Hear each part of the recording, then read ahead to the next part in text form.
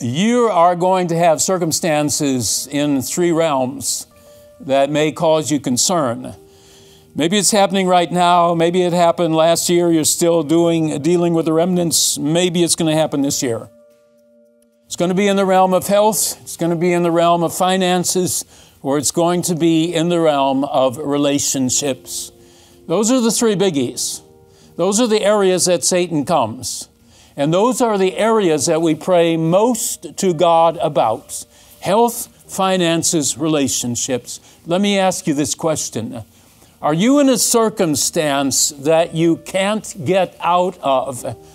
And you've actually come to the point where you sit and think, even God can't get me out of this mess. I'm going to remind you of something. God used ravens to feed Elijah. I'm going to remind you that God looked at the waters of the Red Sea, snapped his fingers, and they opened up wide.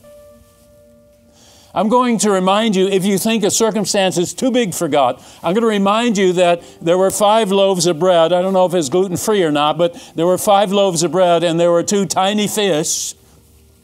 And by the time God was through, in the snap of his finger, 10,000 people were being fed. You're in a circumstance you think is too big for God. Spend a little bit of time in God's Word. Look at all the stories in there.